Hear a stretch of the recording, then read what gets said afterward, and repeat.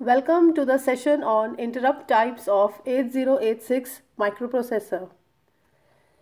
So in this session we will be learning about the hardware and the software interrupts of 8086.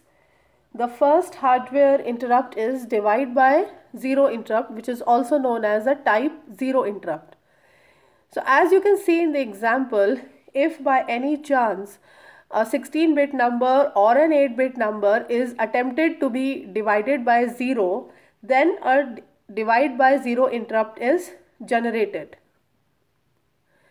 Another hardware interrupt is the single step interrupt, which is used for debugging. This is also known as type 1 interrupt. So as you can see in the example, after execution of each program line, the execution takes a pause. That means the programmer can check the result of every program line, and once the programmer gives the direction to execute the further program line, then it will execute the second program line, again it will take a pause, and so on. So this is particularly used for debugging the assembly language program, and this interrupt is set up by giving logic 1 to the trap flag. The third one is the non-maskable interrupt. This interrupt is also known as a type 2 interrupt, and this cannot be disabled by any software instruction.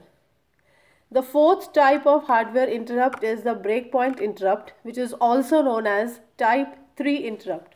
So like single step interrupt, this interrupt also takes a pause, but after few program lines. That means, as shown in the example, let's say some 20 lines of the programs have been executed, then a breakpoint is placed.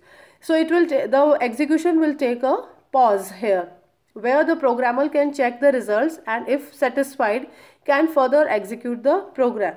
So again, this breakpoint interrupt is used for debugging the assembly language programs.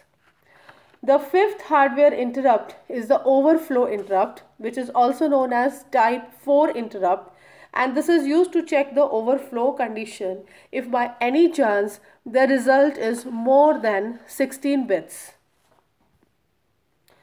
The last hardware interrupt is the maskable interrupt, which interrupts a program execution. This interrupt can be masked, and once masked, this cannot be used for creating an interrupt to the main execution of the program.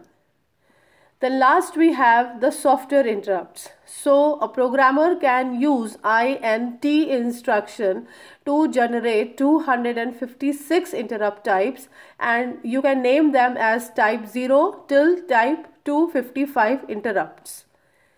So this is all about the interrupts of 8086 microprocessor. Thank you.